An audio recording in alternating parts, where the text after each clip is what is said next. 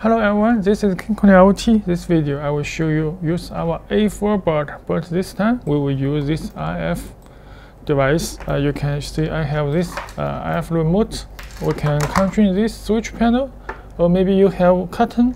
You have a curtain of the remote, and you have a light of the remote. Now I will tell you how to use Home Assistant. You can create the button to learning this remote button and send the signal by the Home Assistant.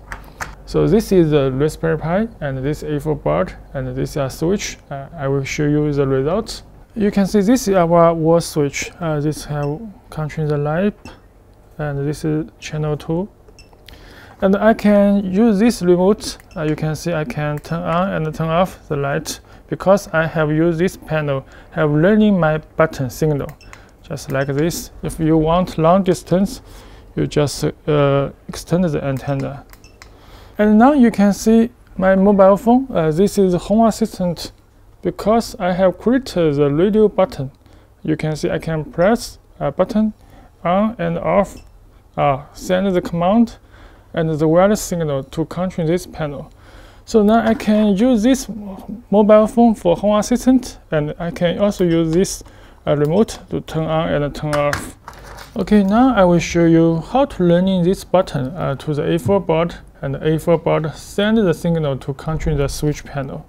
Even if you have any this kind of remote, just 433 MHz remote, IF remote, you can learning any button to the A4 board.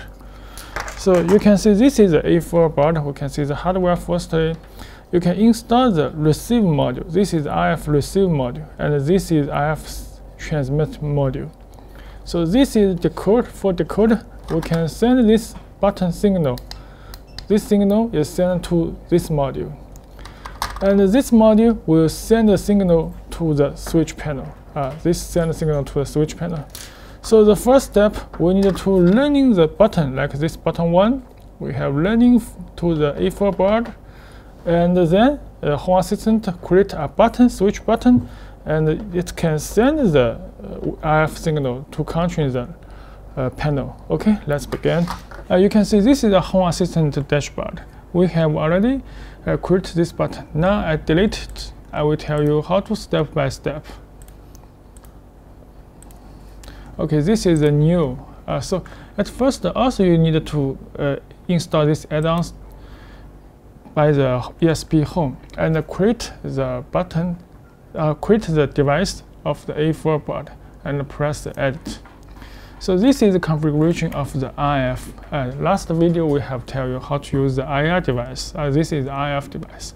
Also you can get the code, the configuration code to Lesson31 and how to decode 433 MHz IF signal and send the IF device by ESPHome. You can copy these sections and to the ESPHome. You can see this I have copied. You just replace the Wi-Fi SSID and the password of your router. And this is the remote receiver. And you can see this is the ESPHome. How about use the IF device?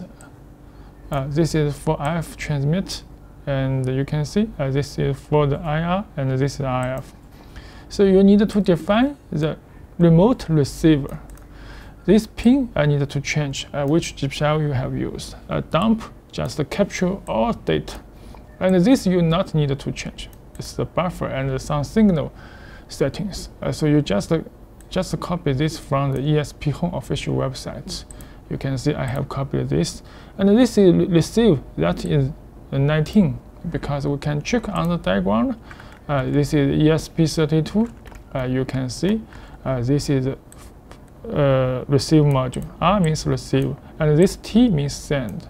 So this is GPIO 19. So I have set to 19, and this is copied from the official website of the ESPHome. And this is the remote send, which GPIO you have used by the send module. So we can also see this diagram. We can see send is GPIO 21. So I have used 21, and this carry duty % must change to 100%. If you use IR, you change to 50%. So this is 100%. You can see this is must 100%. This help tell you. And at last, we can create the button. That button is used by switch, and the platform is template, and the name I have choose the RF power button, and this is action on and action off. If you switch one button, you can learn the signal for toggling the signal. One signal for on to off, off to on, so that you can learning only one signal. If the button is for on and for off, is consist by two different signal, so you can use learning the signal for on and another signal for off. That is individual. So these two versions of the learning way, most of the switch panel, RF switch panel, have included this function. So you can use one signal to send the toggling signal, and you can send two signals for on and off, two different signals. It's up to you. So at this time, I have sent one signal just for toggling on and off, on and off. So this is easy to for the demo, take the demo video. So I have used the turn on action. I have sent the IR switch. This is RC switch. That is a library used for the ESPHome. This is code, and this also is the code. Later I will tell you why use this code and the protocol and the repeat. Sometimes send the signal, maybe the signal is not very well, so we can repeat, send 2 times. That is make sure it will be work stable. And you can also delete this, send only 1 time. Actually, I have sent totally 3 times, 1 time and repeat 2 times. So we can save and install, and later I will tell you why copy this code. And you can install and choose the USB, because we have also used the USB cable with this Raspberry Pi USB cable. You can click, and now begin to compile and download.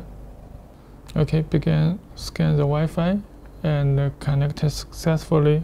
And now is ready to use. The first we need to decode. I have said decode the button 1. You can decode any button. I just use this button 1 for turn on and turn off the switch. You can see I press the button 1. You can see this is the code have received. So if you press any key like button 2, button 3, and button 4, you can see all will have the output a different signal. Now I can copy this button 1. Sometimes this button 1 is not enough bit. We just copy this 4 signal. This is learning for successfully, and copy and to the notepad, and you can see this is received RC switch row. This is original code of the wireless. This protocol type is 1. I don't know 1 is what. You can choose. You can see the RC switch library. That will tell you what is the number 1 of the protocol means. Now we just copy this number 1 to the ESPHome configuration, and this is date, the button 1 state. Okay, we can close it, stop, and edit. And you can see this is the RC switch code, row. That means original. And the code, this is the code. You can see I have already copied this date. This date just is this one, this date. And the protocol type is 1. No, the protocol type is 1. So this is copy. And this just repeat. How many times repeat you want? 10 or 5, 6, 7 is up to you. And this is turn off. Turn off also have copied this because I use 1 signal for on and off. So I have also copied this to this section, and also is protocol 1. So if you want control this turn on button from this 1 and turn off from this button 2, so you can replace this code with the button 2's code. That will be this one for on and this one for off. And now you just use one button for on and off, on and off. Okay, so now you can understand. I can choose close, and at last you can see the configuration and the integration, and you can choose this A4 and this device, and the last one we have create. You just see the last one, and you can see this is a power IF power button. You can add to love length. You can add to love length. You can see overview, and this is the last time we have created the IR signal, and this we have created for the button for the IF. Now I can test. This is my IF remote. I can press button 1 is on off. Now I can press this button on Home Assistant. You can see I can press is off, and you can see I can press again. This is on. So this is for toggling. Okay, now you can use this remote, IF remote, and use your mobile phone Home Assistant or Home Assistant on your PC software to control your device by IF. So this is how to use, copy, and send the IF signal. Thanks for watching.